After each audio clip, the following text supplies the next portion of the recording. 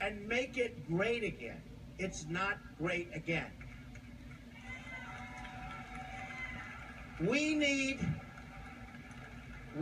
somebody.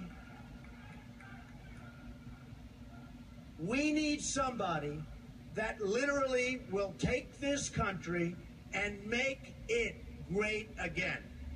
We can do that. And I will tell you, I love my life. I have a wonderful family.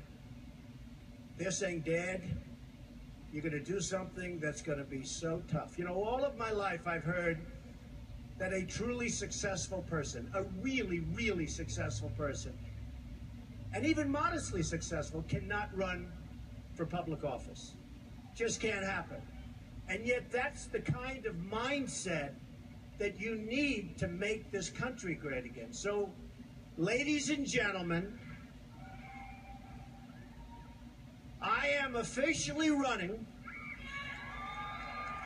for President of the United States. Yay. And we are going to make our country great again.